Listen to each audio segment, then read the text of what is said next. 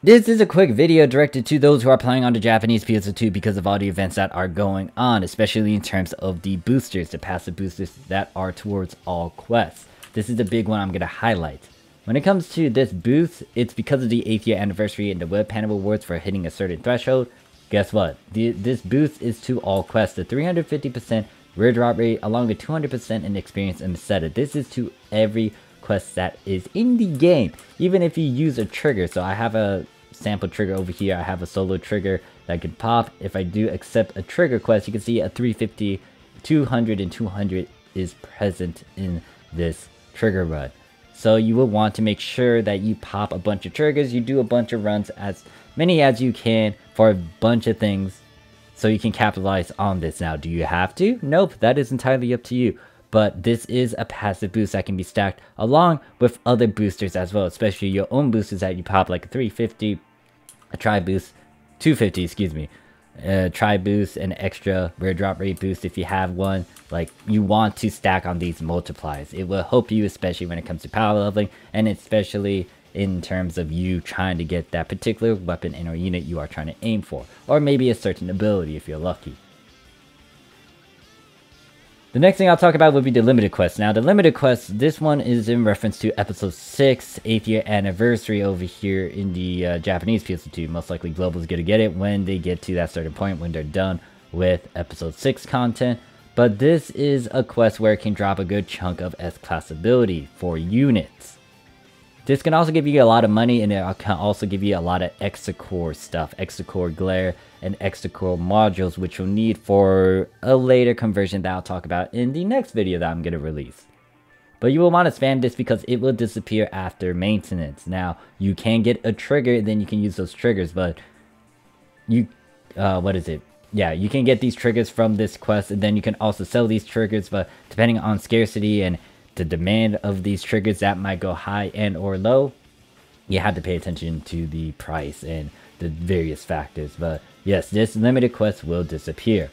Since I'm talking about like the limited quest stuff, I also want to talk about this emergency quest. Now, I was running it, and let's just say there's not a lot of people running it right now because there's not a lot of people online, and I just been getting a bunch of shitty runs. So yeah, I just stopped. The reason why you will want to do it is due to the things that it can drop, especially in terms of a certain ability. However, this is ultimately up to you if you want to try to get it. It's the Doom Breaks. Now, Doom Breaks, they are still a bit of a pain in the butt to try to farm for over here in the Japanese PSO2. There is a particular unit or boss you want to try to snipe / aim for / beat the fuck out of, and it's that pink monster from Vegas.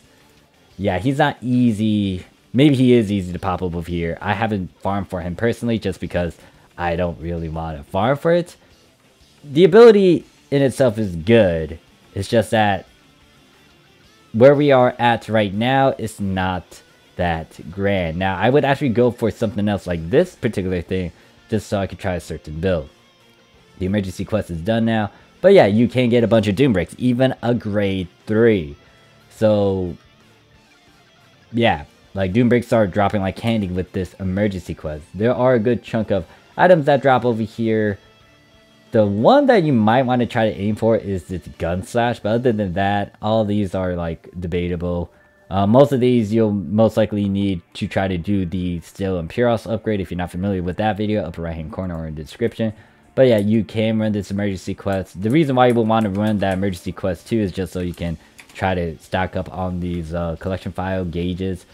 The two collection files that are going to disappear with this emergency quest will be the ones where you can get certain 14-star eggs, and then this one that are a bunch of 13-star weapons that are at plus 35.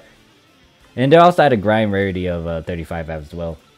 But this is more of fodder for your new type grinding for other weapons and or, well, other weapons. We do have this new collection file. I will talk about this one just because it's a bit unique, and in terms of why you would want to do it even though you don't want the particular weapon is due to these things over here. But once again, separate video for that. Also, with the limited quest as well, just to mention this, you might, if you haven't leveled up the quest link boost, you might want to try to do that, just because with the quest link boost, it does give you a bunch of additional boosters towards that particular quest. So you can see there's a bunch of stuff over here. I can't obviously read Japanese, but from what I remember on Bump, it said it's going to give you, if you hit this level, which is at level 10, it's going to give you, well, it's going to give you this stuff, but since I maxed it out, like really maxed it out at level 16, it's giving me a 240% rare drop rate boost, along with that 200 or 350, along with whatever boosters I decide to pop. But not only that, it's giving me a good chunk of materials as well, and then it's also increasing some of the chances for various high rarity units and or weapons. But you would want to try to get it to level 10. If you don't get it to level 10, just get it to whatever number you can go for, and then use that to your advantage when you spam these certain quests. Now, the two quests that it's going to link towards will be Vegas, which is that emergency quest that I decided to stop running, and then the Primordial. Primordial is the big one though, just so you can get a chance to get the Aya weapon if possible, and or, you know, some of the particular units like the Crass units. The last thing I'll emphasize on for this reminder will be the Battle Pass, because it will disappear, or it will expire when maintenance kicks in. It's going to be October 14th, 2020 at 1:59. Already gathered most of my stuff over here. I will most likely talk about the next Battle Pass that will pop up when the update is done. But yeah, that's it for this video. So if you have any question, comment, concerns, put it down below. I will mention these guys over here. I did mention them in my last video, but I'm going to make a separate video going more into details about them, because they do have their own particular client orders, and then they have their unique shop where you can actually get some all-class weapons, some camos, and some other goodies. You just have to do the collection files. I think it's straightforward. Just read what you have to do. Once again, I'll make a separate video talking about it. But that is it. So thank you guys for watching. I'll make an update video for what I have been doing over here in the Japanese PSO2 and what I plan to do for my channel in a separate video. But thank you guys for watching once again. I'll see you guys in the next one. Peace.